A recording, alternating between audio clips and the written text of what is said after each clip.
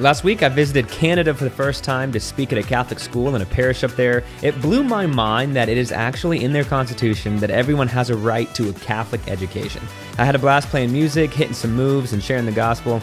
Everyone was so kind, of course, and they even gave me some of their unique Canadian snacks, including ketchup-flavored chips. Apparently that's a thing.